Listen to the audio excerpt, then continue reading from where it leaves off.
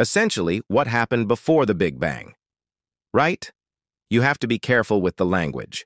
Consequently, if you define the large bang with extreme caution as the time the universe was very hot and very dense, and as I said, you can't argue with, that because we can see it as we can look out into the sky, our best theory of how the universe got into that state is that there was a time before that, and it's called inflation. What existed before the Big Bang? This question has always been a difficulty for scientists, but now it seems they found the answer to it. But it has shocked scientists, like Brian Cox, revealed that a terrifying event existed before the Big Bang. So the idea is, the universe was there in a sense, cold and empty and expanded extremely quickly, and that growth slowed. Down came to a halt, and the power that was driving that expansion got dumped into space, warmed it up, and produced all the particles out of which were made. That's what we call the Big Bang. So what? Why did it exist before the Big Bang? Frightened scientists. Let's find out. And that theory has a kind of an extension called eternal inflation, which is that the inflation essentially goes on forever and it just stops in little patches. So you imagine the fabric of the universe space-time stretch after stretching out. It slows down and stops in little patches, and each one of those patches is basically a Big Bang, and a universe of which ours is one. So you end up with this sort of picture of an infinite fractal universe of basically an infinite number of Big Bangs, also known as the inflationary. The concept of the multiverse in the vast cosmos of absolute nothingness seems theoretical rather than real. Even if all energy were removed from the universe, it would not be truly empty at the moment. The universe is full of matter, radiation, antimatter neutrinos, dark matter, and dark energy. Even without energy, the universe still creates new forms of energy. This phenomenon confuses us. It seems the universe doesn't understand our concept of complete emptiness. If we removed all energy leaving a void, one might expect the universe to reach absolute zero with no particles. Yet that's not the case. Its expansion, even in an empty universe, would still produce radiation. This extends far into the future, or even back to the time before the hot Big Bang. It appears that the universe never truly becomes void. Given all of this, is it plausible that the universe originated from nothing? We can be certain that something always persists, even if particles, antiparticles, photons, and quanta are removed. Empty space remains if we move away from any mass or energy sources, clear the space of external electric fields of magnetism and gravitation, and prevent photons or gravitational waves from entering. A physical form, emptiness still exists in this space. Quantum fields endure, and the fundamental constants and laws of physics endure. There is an inherent finite positive and non-zero value of zero-point energy in that space. This represents the closest approximation to nothing within our universe.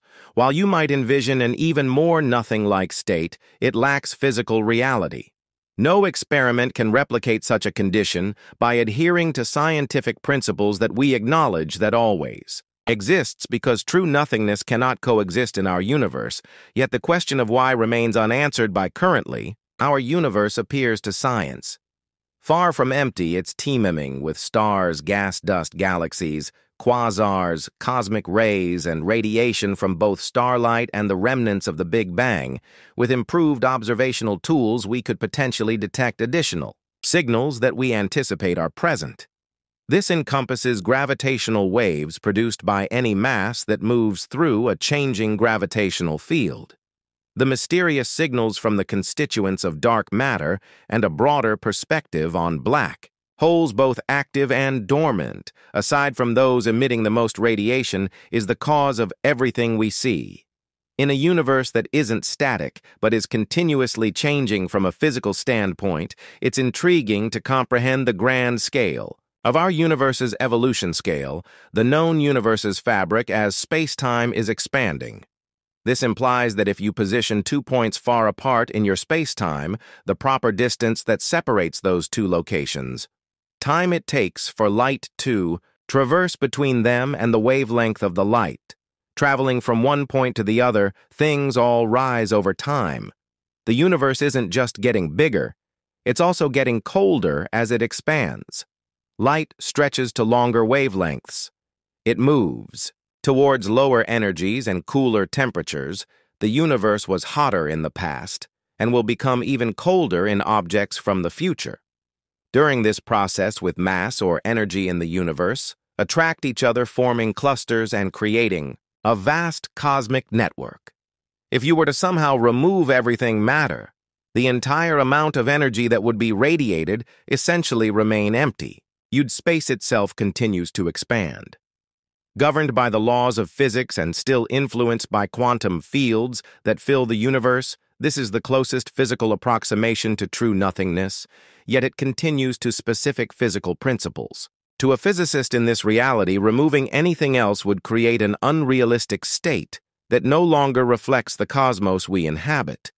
This suggests that dark energy as we currently understand it would still be present in this hypothetical universe, devoid of matter. In essence, if the universe's quantum field was set to its lowest energy state, we would arrive at the zero-point energy of space, where no additional energy could be extracted for mechanical work in a universe containing dark energy, a cosmological constant, or the energy at the 0 point in quantum fields. It's plausible that the 0-point energy wouldn't be truly zero as the universe continues to expand and cool. There will come a time in the distant future when radiation becomes the dominant component, surpassing other forms of matter and radiation, leaving dark energy as the primary influence. However, there's also a period in the universe's history, not in the future, but a long time ago, when something else besides matter and radiation held dominance during cosmic inflation prior to the hot Big Bang. Our universe underwent extremely rapid and constant expansion instead of being dominated by matter and radiation. The cosmos was controlled by the field energy of inflation, akin to today's dark energy, but much more potent and expanding significantly more rapidly if eternal inflation is accurate, but time remains finite. Where might the universe have originated? There must have been a beginning correct to address this question thoroughly. Let's unravel 3 commonly conflated concepts and discuss each individually. The hot Big Bang in relation to our universe, the theory of cosmic or cosmological inflation, and its role in preceding and preparing for the Big Bang, and the issue of an ultimate beginning or origin for the universe, and why the original Big Bang and inflation theory may not provide a satisfactory solution to this question. In the early 20th century, a significant synthesis took place when 4 key pieces of information came together. A breakthrough by Alexander Friedman in Einstein's demonstration of general relativity showed that a universe filled uniformly with any form of matter and energy cannot remain static but must either expand or contract.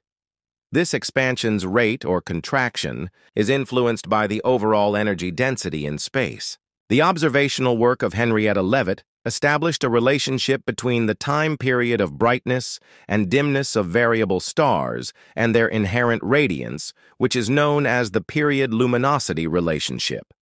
Observations by Vesto, Slipher, measuring redshift or the change in light, blue-shifted from our solar system's perspective in elliptical and spiral nebulae, which have since been identified as galaxies, indicated that these galaxies were rapidly moving away from us at high speeds. Alongside Edwin Hubble, similar types were identified by Milton Humason, similar to the variable stars discovered by Henrietta Leavitt in spiral and elliptical nebulae. This enabled them to gauge the distances to these galaxies and confirmed they were beyond our own. These findings, combined with other data, led to the concept of the universe expanding. If the universe expands, it suggests that over time, space itself stretches, causing the matter it contains to become less dense.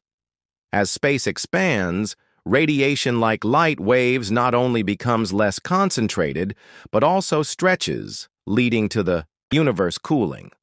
If we rewind the clock, the opposite would occur to matter and radiation in the universe. In earlier times, when the universe was younger, it was denser and hotter. If we rewind further, all matter and radiation would have been squeezed into a smaller space, increasing the density of the universe. The light, which stretched due to cosmic expansion, when reversed in time, would have had a shorter wavelength, resulting in hotter temperatures. If you envision extending back as far as physics will allow, you'd reach a singular state where all matter and radiation existed within a single point of infinite density and temperature. This initial idea of the Big Bang was formed. The Big Bang theory proposed 5 key expectations regarding the hot and dense early universe conditions. These forecasts became the foundation of the Big Bang theory. The universe ought to demonstrate expansion because of a distinct redshift relationship between extragalactic objects. Initially, the universe should have been relatively uniform, with structures like stars, galaxies, and clusters of galaxies gradually taking shape and evolving over time. In the past, the universe was hotter, stifling the growth of stable neutral atoms. This prediction led to the discovery of the cosmic microwave background, which is observable today. In the initial stages of the universe, when it was extremely hot, atomic nuclei couldn't form stably. This led to the creation of light, elements like hydrogen, helium, lithium, and their isotopes. The universe was so hot that neutrinos played a significant role. Recently, this prediction was confirmed, indicating that cosmic neutrinos should have detectable effects on both the large-scale structure and the leftover radiation from the Big Bang. This is particularly evident from observations supporting these predictions. The Big Bang theory has remained the undisputed primary explanation for the early universe since the middle of the 1960s, when the discovery of the cosmic microwave background provided evidence supporting the hot Big Bang theory. In the 1960s and 1970s, certain challenges surfaced that the Big Bang alone couldn't resolve. Several observations contradicted the concept of the universe originating from a singular state of incredibly high temperatures and density.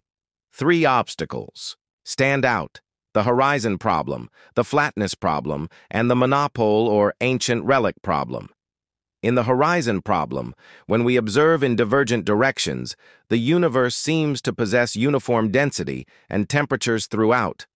However, since the onset of the blazing fast Big Bang, regions never had the opportunity to communicate, exchange information, or achieve thermal equilibrium with one another. This raises the question, how did they evolve to maintain consistent temperature and conditions across the board? In the flatness problem, in a universe that's expanding, there is a constant struggle between the initial expansion pushing things apart and gravitational forces attempting to pull everything back together. Remarkably, these opposing forces in our universe appear to be in perfect harmony, resulting in a spatially flat universe. The question arises, why did our universe come into existence with these particular characteristics? The monopole or ancient relic problem questions why, if the universe underwent extreme temperatures and energy conditions in its early stages, we do not observe any exotic remnants such as right-handed neutrinos and magnetic monopoles. Theoretically, these particles should be detectable and still present today. Rather than just accepting these conditions as how the universe came to be, which contradicts the scientific method, scientists looked for a mechanism that would establish and arrange these initial conditions. Alan Guth introduced a solution to these cosmological mysteries in 1980 with a groundbreaking paper. He suggested that an early phase of rapid and continuous expansion, where the energy of the universe did not spread across matter and radiation particles, but was an intrinsic part of space itself via a field or a different method, could solve all 3 issues.